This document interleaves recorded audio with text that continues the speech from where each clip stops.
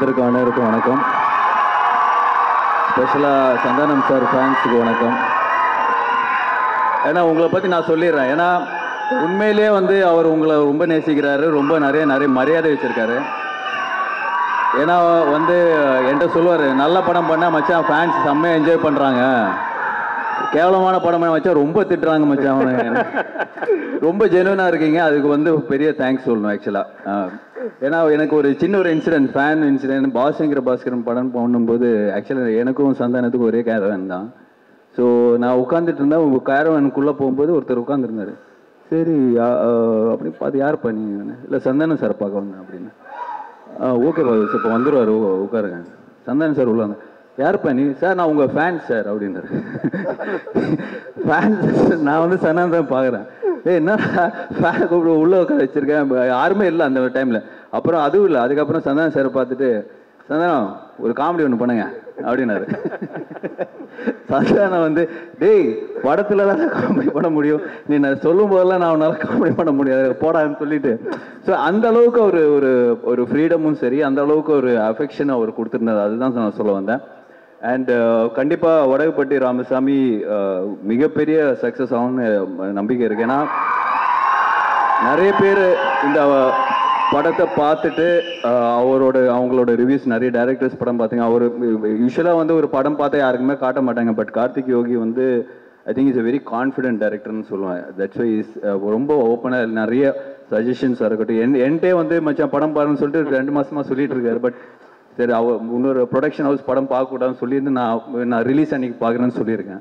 So கண்டிப்பாக டிக்லோனா வந்து இதே தியேட்டரில் தான் வந்து அந்த ப்ரிவியூ ஷோ இருந்தது. உண்மையிலேயே பயங்கரமாக என்ஜாய் பண்ணேன். ஸோ கண்டிப்பாக இந்த படம் ஒரு மிகப்பெரிய சக்ஸஸ் ஆகுன்ற ஒரு நம்பிக்கை இருக்குது. அண்ட் இந்த படம் ஆக்சுவலாக வந்து அசம்பிள் பண்ணும்போது சந்தானம் சார் சொன்ன மாதிரி பெரிய பட்ஜெட்டு, என்ன மச்சா என்ன பண்ணலாம், எல்லாருமே வந்து சுருக்கி பண்ண சொல்கிறாங்க அப்படின்னு சொல்லி என்கிட்ட கம்ப்ளைண்ட் பண்ணிட்டு இருந்தாரு. சரி நான் சொன்னேன் வெயிட் பண்ண மச்சான் அப்படின்னு சொன்னேன்.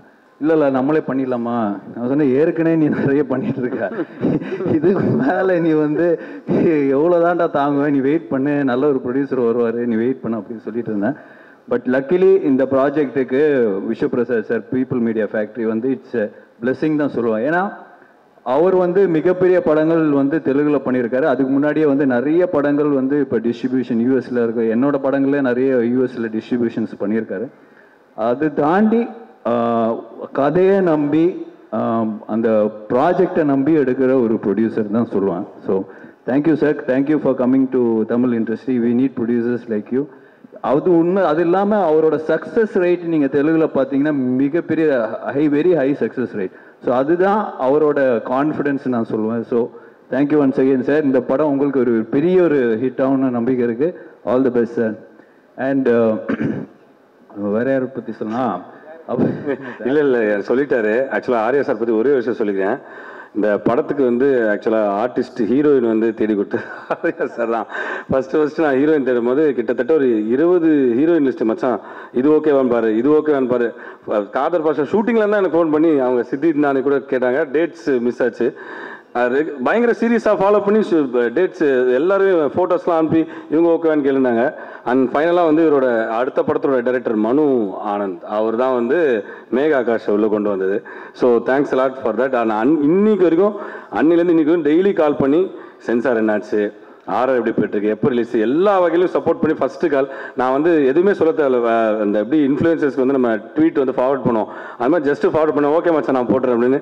Sir special thanks sir, special thanks a lot. Santa fans எல்லாம் சேர்ந்து ஆர்யா சாருக்கு ஒரு பயங்கர கிளாப்ஸ் பண்ணுவோம். பயங்கர சப்போர்ட். சாண்டா வந்து என்னோட ஸ்பெஷல் ஃப்ரெண்டு, ஸ்பெஷல் பர்சன், எப்போ என்னோட ஃபேவரட் பர்சன் தான் சொல்லுவேன். மச்சான் சூப்பர் ஸ்டார் போடாமல் விட்டுருக்குறேன், இருக்கிற பிரச்சனை பார்த்தாதான். ஸோ பட் ஏன்னா இந்த ஷூட்டிங் ஆக்சுவலாக போகிறதுக்கு முன்னாடி எனக்கு ஃபோன் பண்ணி, மச்சான் இந்த மாதிரி 65 days கண்டினியூஸாக ஷூட்டிங் போகிறேன், உடம்புலாம் பக்காவாக வச்சுக்கணும் மச்சான், என்ன மச்சா பண்ணோம் அப்படின்னு. காலையில் கொஞ்சம் கார்டியோ பண்ணுறான், எக்ஸசைஸ்லாம் கொஞ்சம் சொன்னேன், இந்த மாதிரி ஜிம் ஸ்ட்ரெங்க் ட்ரைனிங்லாம் பண்ணு, ரொம்ப எக்ஸர்ட் பண்ணிக்காத அப்படின்லாம் சொல்லிட்டேன். சரி அப்புறம் அவர் பொள்ளாச்சி போனோடனே சரி ரொம்ப நாள் ஆச்சா பேசி பார்ப்போம், ஏதாவது எக்ஸசைஸ் பண்ணுறானான்னு கால் பண்ணி கேட்டேன். என்ன மச்சா ஏதாவது எக்ஸசைஸ் எல்லாம் பண்ணுறியாடா, டைம் கிடைக்குதா? ஆமாச்சான் டெய்லி எக்ஸசைஸ் பண்ணுறேன். என்ன பண்ணுறேன்? மேகா ஆகாஷோட டெய்லி ஷட்டில் விளாட்றேன் அப்படின்னா, ஏய் உன்னை எக்ஸசைஸ் தானே பண்ண சொன்னேன். ஸோ அந்த அளவுக்கு ஒரு என்ன சொல்ற ஹெல்த் கான்சியஸ் பர்சன் தான். இல்லை, நீ என்ன சொல்ல வந்தோன்னு புரிஞ்சிருச்சு அவங்களுக்கு, சமாளிக்காது. ஸோ அதெல்லாம் தாண்டி I think for is heart ஒர்க்னு நிறைய சொல்லுவேன். பட் நான் வந்து ரொம்ப பார்த்துருக்கேன். ஏன்னா ஒவ்வொரு சீனாக இருக்கட்டும், இப்போ ஒரு சொன்ன மாதிரி ஒவ்வொரு பஞ்சாக இருக்கட்டும், நிறைய வேர்ஷன்ஸ் இருக்கும். இப்போ அவங்க டீம் இருக்குல்ல, பிரேம் சேது, ஏ டீம், பி டீம், சி டீம்னு ஒரு 3 டீம் வச்சுருப்பார். ஏ டீமோட பஞ்ச் எடுத்து பி டீம் அவங்க போட்டி போட்டு ரைட்டிங் பண்ணுவாங்க. ஸோ இது வந்து இவருக்கு வந்து இவ்வளோ பெரிய சக்ஸஸ், இவ்வளோ பெரிய ஃபேன் ஃபாலோயிங், இவ்வளோ பெரிய காமெடி சென்ஸ் இருக்கிறது வந்து ஒன்லி சும்மா ஒரு ஏதோ நிறைய ஆக்டர்ஸ் இப்போ நம்ம ஆக்டிங்னு வரும்போது சும்மா போய் நம்ம சீனில் கொடுத்தது பண்ணாமல் அதுக்காக மெனக்கெட்டு அதுக்காக ரைட் பண்ணி அதுக்கான ஒரு பஞ்சு, அதுக்கான ஒரு இப்போ கரண்டில் நடக்கிற இஷ்யூ எடுத்து அந்த இதில் ரெலவெண்ட்டாக பண்ணுறது வந்து இட்ஸ் நாட் ஈஸி. பட் இன்னும் வரைக்கும் அது பண்ணிகிட்ருக்காரு. So hats off to you brother. இந்த படம் மிகப்பெரிய ஹிட்டான ஒரு ஒரு உள்கூத்து ஒன்று இருக்குது எனக்கு. ஏன்னா நெக்ஸ்ட் வந்து நானும் சந்தானம் சார் அண்ட் யோகி சேர்ந்து ஒரு படம் பண்ணுறோம். ஸோ அது வந்து ரொம்ப நாளாக வந்து மச்சான் 2 பேரும் சேர்ந்து படம் பண்ணோம், பேசிட்டு தான் இருக்கிறோம், தவிர ஒன்றுமே செட் ஆகாம சொல்லிட்டு ரொம்ப ட்ரை பண்ணோம். பட் ஃபைனலாக வந்து இவர் வந்து சந்தானம் சார் தான் வந்து யோகி வந்து கரெக்டாக இருப்பார் நம்மளுக்கு, நம்ம சேர்ந்து அந்த படம் பண்ணுறோம். வெறும் யோகி யோகி சொல்லாதரா, ஏற்கனவே பிரச்சனையா இருக்குது. கார்த்திக் யோகின்னு சொல்கிறா. கார்த்திக் யோகி சேர்ந்து ஒரு ஒரு அட்வென்ச்சர் ஃபேண்டசி மாதிரி ஒன்று பிளான் பண்ணியிருக்கோம். ஸோ கூடிய சீக்கிரம் அதை ஸ்டார்ட் பண்ணுவோம். ஸோ லுக்கி இந்த படம் பெரிய ஹிட்டானா அது ஒரு பெரிய போனஸ்ன்னு எங்களுக்கு தான் நிச்சயமா. So thank you and thanks for inviting and special thanks to Ashwin and Allu Suresh. Because ஏன்னா எனக்கு வேறு வேலை இல்லை, நான் கண்டிப்பாக எங்கே கூப்பிட்டாலும் வந்துடுவேன். பட் அதெல்லாம் தாண்டி நீங்கள் வந்து இந்த படத்துக்காக வந்து சப்போர்ட் பண்ணது வந்து very very sweet of you guys. Very happy and thank you so much. Thanks மச்சான். ஆக்சுவலாக ஆர்யா வந்து எப்படின்னா என்னுடைய விஷயம் இப்போ கார்த்திக் சொன்ன மாதிரி என் படம் என்னுடைய படத்தில் ஹீரோயின் மற்ற எந்த விஷயமா இருந்தாலும் அவ்வளோ கேர் பண்ணிப்பான். என்னை பார்த்த உடனே இவனை பார்க்க போகிறனாலே எனக்கு பயமாக இருக்கும். பார்த்தோன்னே என் பாடியை ஃபஸ்ட்டு பார்த்துட்டோம், ஏன் திரும்ப ஏன் இங்கே வெயிட் போட்டுச்சு அதை பண்ண அப்படின்னு. எந்த அளவுக்கு நான் ஒரு தடவை கிட்டத்தட்ட ஒரு 5-6 days முன்னாடி இருக்கும்னு நினைக்கிறேன், நியூ இயர் அன்றைக்கி ஃபோன் பண்ணேன். சரி வெளியே எங்கே போகிறது மச்சானுக்கு ஃபோன் பண்ணி அதாவது கேட்கணும், மச்சான் நியூ இயர் பார்ட்டி நடா அப்படின்னு. கிளம்பி வந்துரு 8 o'clock அண்ணா நகர் வந்துரு அப்படின்னா சரி சொல்லிட்டு நானும் கிளம்பி போயிட்டேன். போனால் 8 மணிலேருந்து நைட்டு 12 மணி வரைக்கும் ஃபுட்பால் விளையாட வச்சான் கிரவுண்டில். அப்புறம் 12 மணிலேருந்து 4 மணி வரைக்கும் ஸ்விம்மிங் பண்ண வச்சான். அதுக்கப்புறம் 4 மணிலேருந்து விடியகால காலைல 8 மணி வரைக்கும் சைக்கிளிங் பண்ண வச்சான். நியூ இயருக்கு ரெசல்யூஷன் எடுப்பாங்க, இதுலேருந்து நான் ஜிம்முக்கு போகிறேன்னு. நியூ இயர் அன்றைக்கே ஜிம் பண்ணுற ஒரே ஆள் நம்ம ஆர்யா மட்டும்தான். ஸோ அந்த அளவுக்கு ஒரு ஹெல்த் கான்சியஸ், அதே மாதிரி அக்கறை. இன்றைக்கி சினிமா இண்டஸ்ட்ரியில் இருக்க நிறைய பேர் ஹெல்த் கான்சியஸில் இருக்காங்க, ஜிம்முக்கு போகிறாங்க பண்ணுறாங்கன்னா அதுக்கு முக்கிய காரணம் ஆர்யா தான்.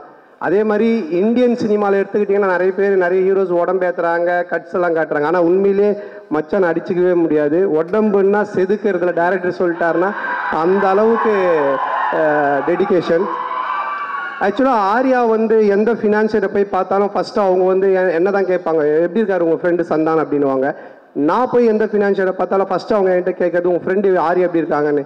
இது நிறைய பேர் என்கிட்ட கேட்டாங்க, என்னங்க நீங்களும் ஆர்யா அவ்வளோ க்ளோஸாக, உங்களை பார்த்தா அவரை கேட்குறாங்க, அவரை பார்த்தா உங்களை கேட்குறாங்க. நான் சொன்னேன் அப்படிலாம் இல்லை, இந்த ஃபினான்ஷியர்ஸ் எல்லாருக்கிட்டையும் 2 பேரும் கடன் வாங்கியிருக்கோம்.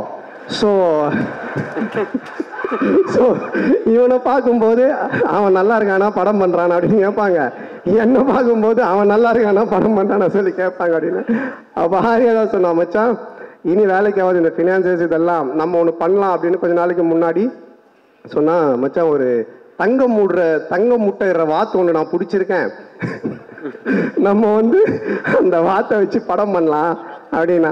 சரி மச்சான்னு எல்லாம் பேசி முடிச்சிட்டோம். அப்போ நான் சொன்னேன், மச்சான் எப்போ மச்சான் அந்த முட்டை போடும் அந்த வாத்துன்னு பின்னாடி பார்த்துக்கிட்டே இருக்கலாம் மச்சான். நானும் அவனும் அந்த வாத்துக்கு பின்னாடி கை வச்சு பார்த்துக்கினே இருக்கிறோம். கொஞ்ச நேரம் கழிச்சு எங்களுக்கு பின்னாடி பிளட் வந்துன்னு இருக்கு. அப்புறம் தான் நான் சொன்னேன், மச்சான் அந்த வாத்து நம்ம கிட்ட இருந்து முட்டையை எடுத்துன்னு இருக்கு மச்சான் அப்படின்னு. ஆமாண்டா இது தெரியாம. ஸோ இப்போ நிறைய பேருக்கு ஒரு கண்டென்ட் கிடைச்சிருக்கு, யார் அந்த வாத்துன்னு ஒரு தம்ப்நெயில், அது நீங்களே கண்டுபிடிச்சிக்கோங்க. ஸோ அந்த மாதிரி இது பண்ணிட்டு இப்போ அதான் சொன்ன மச்சான், போதும் ஃபினான்ஸ் வாங்கினது, நீ இந்த மாதிரி எடுத்ததை வட்டி கட்டுறதே கரெக்டாக இருக்கு அப்படின்னு சொல்லிட்டு இப்போ டிடி ரிட்டர்ன்ஸ் 2 பண்றோம். ஆனந்த் பிரேம் ஆனந்தோட மச்சான் தான் பண்றான் அந்த படத்தை. ஸோ அந்த படத்தை எவ்வளோ செலவானாலும் என்ன பட்ஜெட்னாலும் கவலைப்படாத, நான் பார்த்துக்கிறேன், நீ ஜாலியாக போய் செம்ம கலாச்சலாம் நடின்னு சொன்னான். ஸோ அது எனக்கு ஒரு பெரிய சந்தோஷத்தை கொடுத்தது. அதுக்கப்புறமா என்கிட்ட சொன்ன மச்சான், நீ இதெல்லாம் விட்டு ஒரு ஜாலியாக கலாச்சலாம் ஒன்று பண்ணுறா அப்படின்னா அது உங்க கூட காம்போவில் பண்ணாதான்டா செட் ஆகணும். அப்போ நாங்கள் டேரக்டர் தேடிட்டே இருந்தோம். அப்போ கார்த்திக் யோகிட்ட பேசிட்டு இருந்தேன், இந்த படம் பண்ணும்போது ஃபுல்லாக இதை பற்றி டிஸ்கஸ் பண்ணுவேன், என்ன ஆரியா வச்சு ஒன்று யோசி, ஒன்று பேசலாம், ஒன்று பண்ணலாம். நாங்கள் பேசி ஒரு ஐடியா, ஒன்று செம்ம ஐடியா கிடச்சிருக்கு. ஸோ கார்த்திகோட டைரக்ஷனில் 2 பேரும் சேர்ந்து ஒரு படம் பண்ணுறோம். அது உங்களுக்கு செம்ம ட்ரீட்டாக இருக்கும். ஏன்னா பாஸ்ங்கிற பாஸ்கரன் 2 அடிக்கிற மாதிரி ஒரு விஷயமா இருக்கணும் அப்படின்னு சொல்லிட்டு தான்.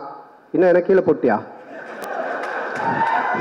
வந்து ஏதாவது ஒரு ஸ்லாப்ஸ்டிக் காமெடி ஒன்று பண்ணிட்டு போயிட்டு இருக்கு. அந்த படத்தில் அவர் போட்டுக்கோ. ஓகே போ. ஸோ டெஃபினட்டாக உங்களுக்கு அந்த பாஸ்ங்கிற பாஸ்கரன் அந்த காம்போவை அடிக்கிற மாதிரி ஒரு ஒரு செம்ம கலாச்சாரான படமாக இருக்கும். ஸோ இது எல்லாத்துக்கும் காரணம் என் நண்பன் ஆர்வீர் நண்பன் ஆர்யா தான். எப்போ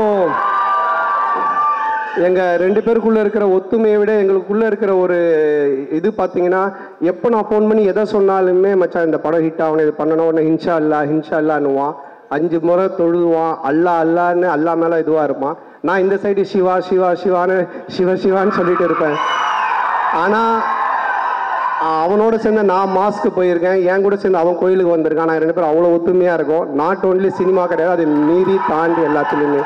ஸோ அது எங்களுக்கு இறைவன் கொடுத்த ஒரு வரம் தான் நினைக்கணும். ஸோ ரொம்ப தேங்க்ஸ் மச்சான், நீ இன்னைக்கு வந்து ரொம்ப நேரமாக இங்கே உட்காந்துட்டேன், நான் பக்கத்தில் கூட உட்காரல, நான் இங்கே வந்துட்டேன். ஸோ தேங்க்ஸ் மச்சான், thank you love you much. Thanks bro, thanks a lot. Thank you.